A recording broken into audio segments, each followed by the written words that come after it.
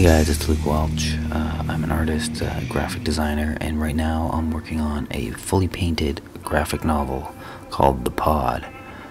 It's a sci-fi story where one man is sent into the cosmos to commune with the gods to find an answer to his planet's dying sun. Now, what I'm doing here is painting two pages at the same time, pages 2 and 3. First, I'm laying in an underpainting of sepia tone, just getting the shadows.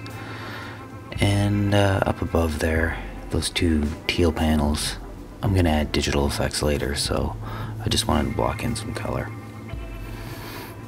Now I am painting in acrylics, so they do dry rather quickly. But if I ever have to wait, I do have the second page to jump to, which is kind of nice. This is actually the first time I'm working this way, and it's kind of interesting. Always having so much work ahead of you, you kind of don't get lost. You always have somewhere to go. So for the sky there, I kind of had a rough layout of what I wanted, and then just kind of put it in loosely, try and keep it spontaneous, and I think it worked pretty good this time. Just kind of trying to keep loose with my brush strokes as much as I can without going over the inking.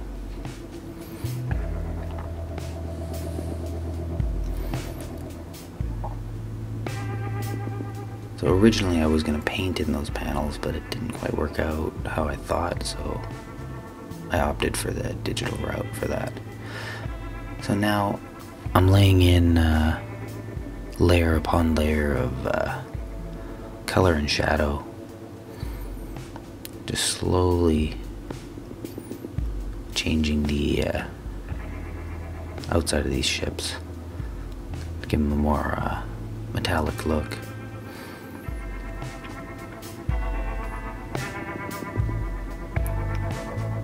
I tend to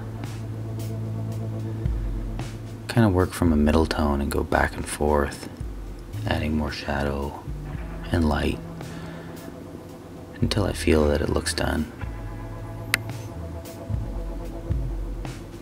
Right now I've got my tech pens out and I'm just cleaning up any lines that kind of got painted over or blown out. Just, I don't know. I find this way works best for what I'm trying to accomplish, because I have tried the other way where you just paint and then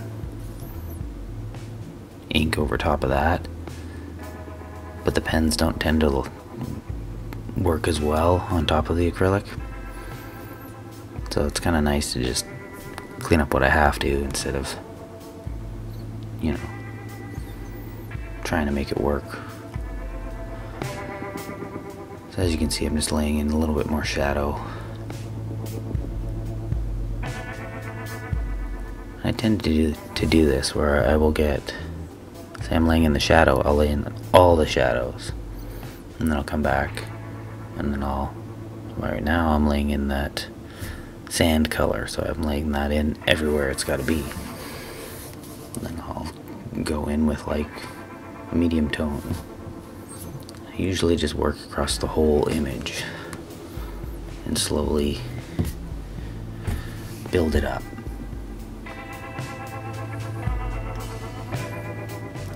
At the beginning I did lay in some color with my airbrush. I don't think it really helped a whole lot. I was kind of hoping to get kind of a, almost like working from a colored ground in a painting, where you get to pull some of that out as you're working. But it didn't quite work the way I thought it would. So I don't know if I'm going to do that again. As you can see right now, I'm just laying in some more highlights.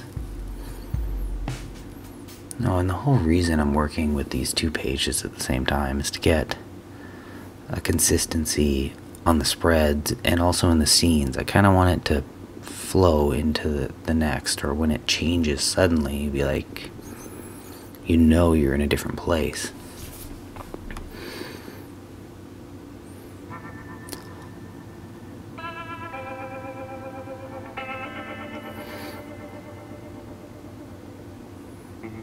So again, just more shadow.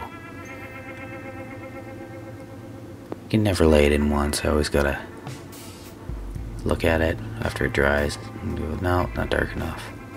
And right here, I'm just adding some texture with the pencil crayon. Just a nice trick you can do over top of acrylic. And then clean up with the pens again. So I want to thank everybody for watching. If you like this, I've got more videos on my channel. I plan on recording a lot of this as I paint. So here's the final page 2, and I'm pretty happy with both of them. Here's page 3, and thanks for watching. I hope you check out some of my other videos, and thanks.